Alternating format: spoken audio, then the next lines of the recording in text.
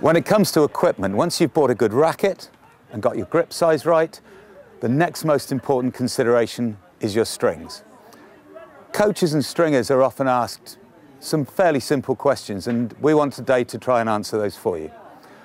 The first one is, how often should I restring my racket? The second one is, what kind of string should I use? The third one is, what sort of tension should I have?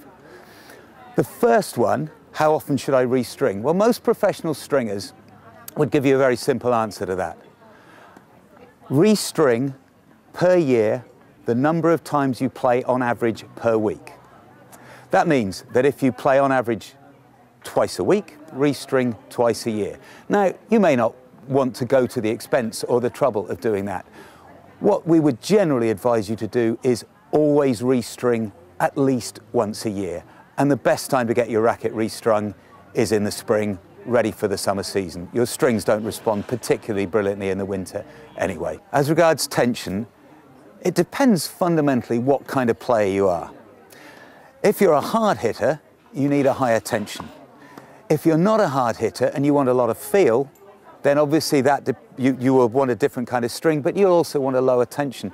A lot of people don't appreciate the fact that the higher tension gives you more control and less power, and a lower tension gives you more power. So you've decided to have your annual restring. What do you need to consider? One of the choices you need to make is the type of string you want the stringer to use in your racket. Now, from the majority of players at East Glos, a really good option would be a synthetic string. This will give you outstanding feel, level of comfort, and will just generally give a nice experience in your racket. Sometimes players are frequent string breakers, and in this case, a better option would be a more durable string, possibly a polyester, a Kevlar kind type of string, to give you a much harder wearing string. Another option is a hybrid arrangement where you have the best of both worlds, and a durable string in the mains versus a nice feeling string in the crosses. If you have opted for a lower tension, one thing to be aware of is that it will make the strings move around.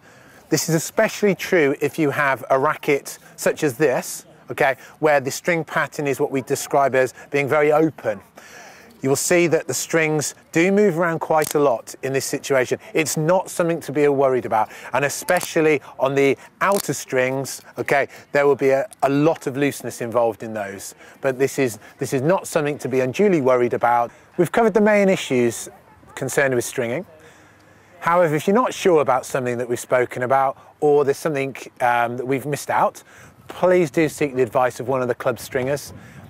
Reception will be happy to provide you with this information.